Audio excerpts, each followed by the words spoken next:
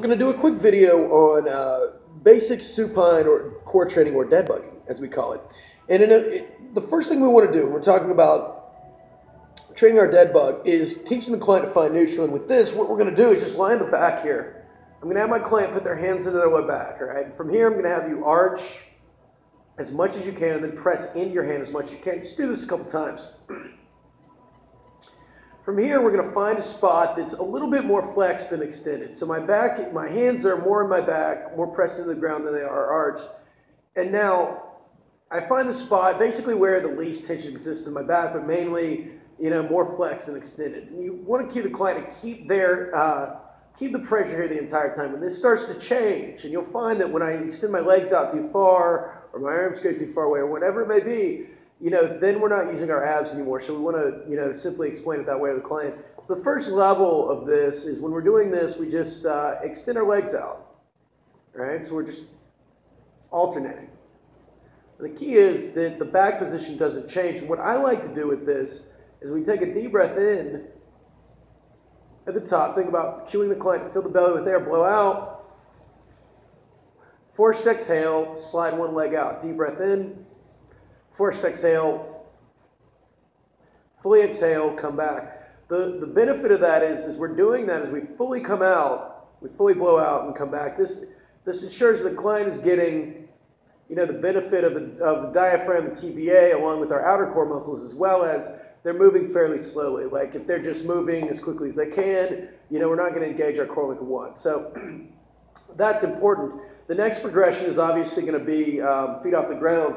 And what I like to do kind of as an intermediary step when I'm kind of progressing to a dead bug is I'll have clients either squeeze a tennis ball or hold on to an object just to help to create some pressure here. So kind of using the ball here, what I can do is just squeeze with my right hand, deep breath in.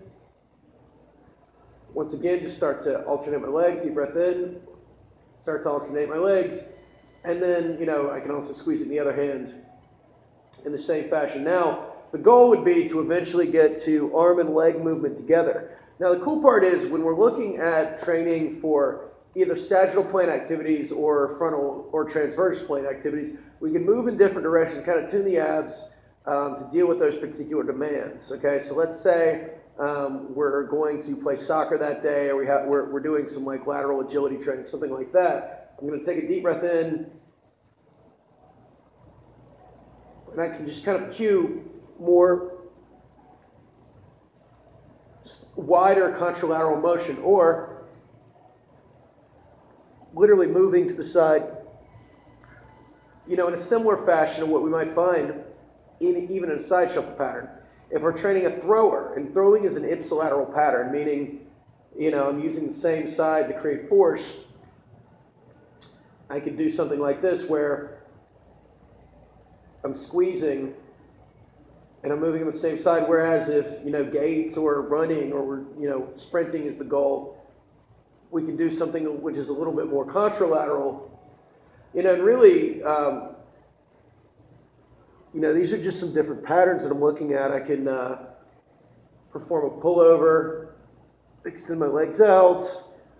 One leg can go out this way, arm can go out this way. I can perform sort of a scissor-like motion like this. So really, your imagination is the only thing that's limiting you here. So think about an exercise that I like a lot. It's called a halo, where I take a deep breath in, I squeeze an object, I halo around my head and come back, deep breath in, halo around my head and come back, kind of as an example of maybe a transverse plane movement. Then we can sequence them together. Deep breath in, halo around my head, deep breath in, alternating leg extension.